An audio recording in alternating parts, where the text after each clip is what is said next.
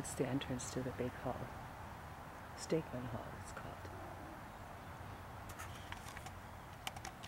And the children have eurythmy. It's not that I was being a eurythmy teacher, No. but I had an understanding of all those things. Yes.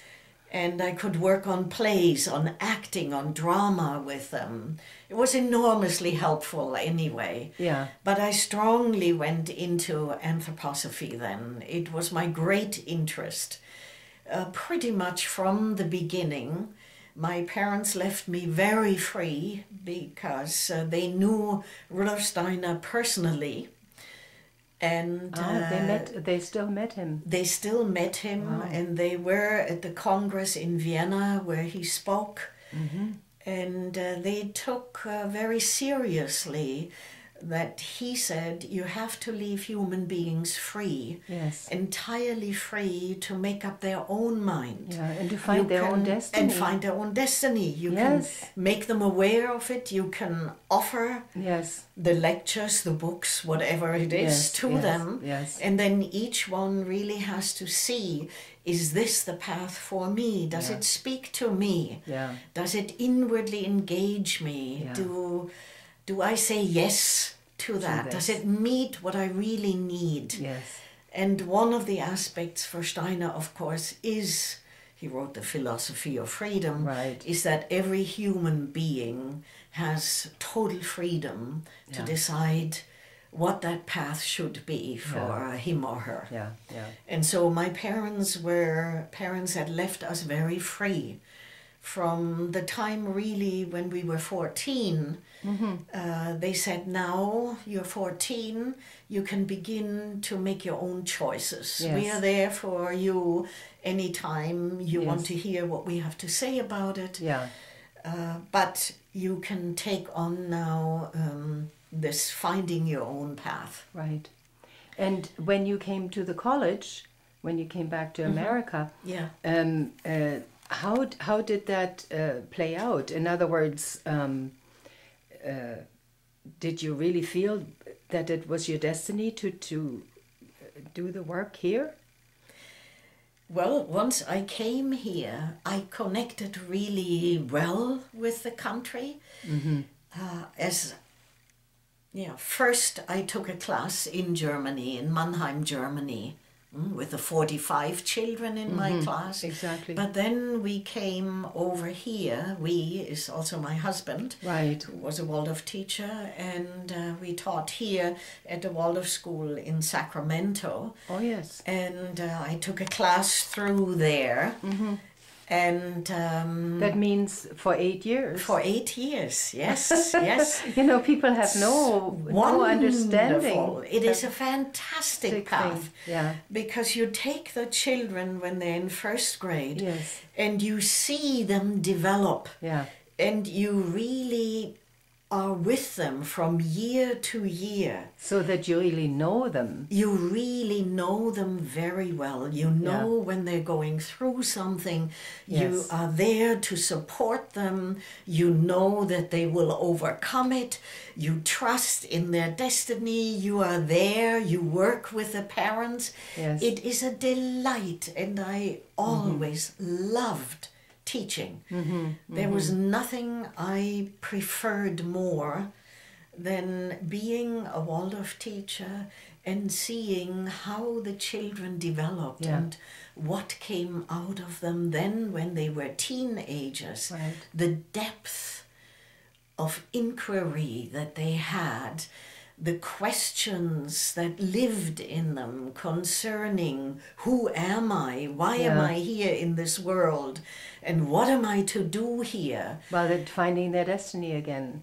That, I mean, in the teenage year, and then you get to be 17, 18 in the first moon node. Yes, I mean, it's such a turning point. It is a fantastic turning point, and it shows how that time is the time when they begin to question, what do I want to do? Yeah. Why am I here in this life? Exactly. What is my calling? It's not so much what will my job be. No, we really have to find yeah, why am I truly here? Exactly. This is the important step, and that is the step that fulfills us Yeah. in life later on. Yeah. It's not so much how much money we make, No. or what position or what No. title, But it people is, aren't happy when they make a lot of money, so yeah, that doesn't make them happy.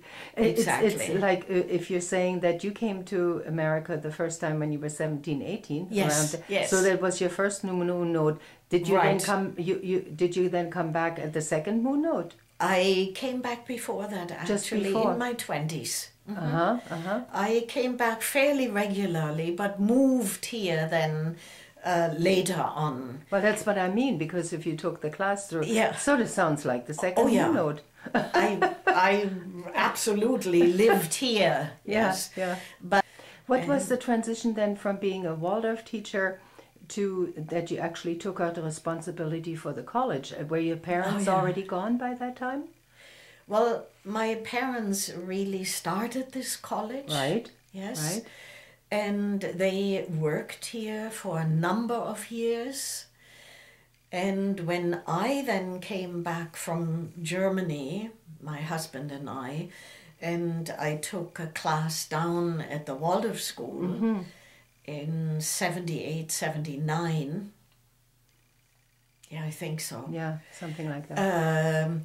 Then I focused mostly on the children, but here Rene Corrido had already started the teacher training aspect. Right. And the teachers often came down into my classroom. Yes, for observation and yes. Very many for observation, but I also taught them already at that time. Yeah. When I was done with the children, they came down the hill and I taught adults then. Wow.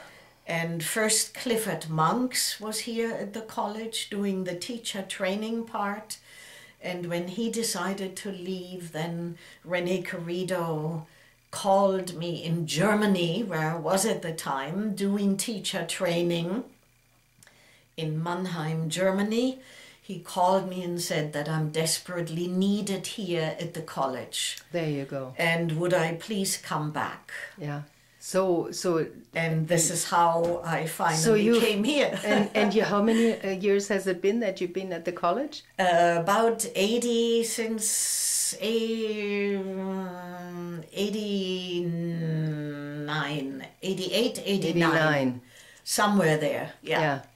So that's could have been 88. Yeah. Quite a stretch. Yes. Quite a stretch. So and of course in all these years. How many teachers have gone through? I mean, it is phenomenal. Oh, yeah. You know? Lots and lots. And it's wonderful when I go around the country here. I meet everywhere former students. And that makes me feel at home everywhere. So it's a big community. Yes. Yeah. Yes. Well, I do wish you lots of, I mean, not just you personally, but for the college, I wish you lots of success. And Thank you. And hope that all the young people find this place and yes, I hope so. You know, do what because I think, like I say, I think the biggest challenge that the young ones have is to find their destiny. Yes, because there are so many obstacles in their way. Right. Yeah. And I do believe when they come here, they get in touch with themselves and find again what they're here for. Exactly. I mean, I have many stories of young people who have told me that. Absolutely. So, you know, we hear it all the time. All the time, yeah. And all the arts that we do here, of course, awaken us and reawaken the artist in everyone. Yeah. And that is a help too. Well, thank you very much. Astrid Schmitt Stegmann. Thank you.